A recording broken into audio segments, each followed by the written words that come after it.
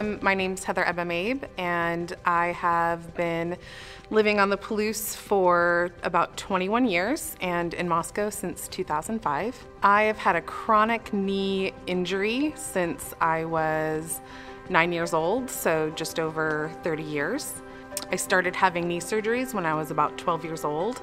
My previous procedures from when I was in high school were only supposed to last for 5 to 10 years, and so over the last 10 to 15 years, my ability to move was slowly decreasing, and then in January of 2019, I fell and was taken to Gritman in the emergency room and then referred to Dr. Hazelwood.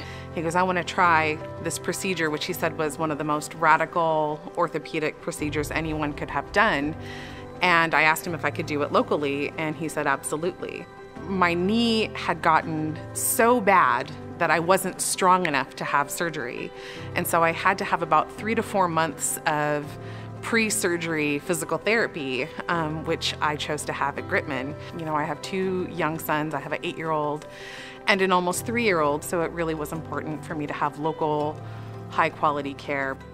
What I would say about having medical care provided here in Moscow at Gritman is that we are particularly lucky in this town because we have world-class physicians. The day of my surgery, it was in December. We actually scheduled it so that it was a couple of days after my youngest son's 2nd birthday because I wanted to be as physically able as possible. We went up to the same-day surgery floor, and instantly I felt like I was in incredibly good hands because they knew me, they knew our family. And one of the key pieces to my recovery was this ligament reconstruction. And so the ligament that the kneecap sits in was gone.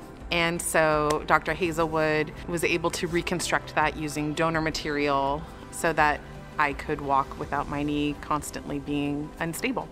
Before my surgeries, I was, I think, living on borrowed time.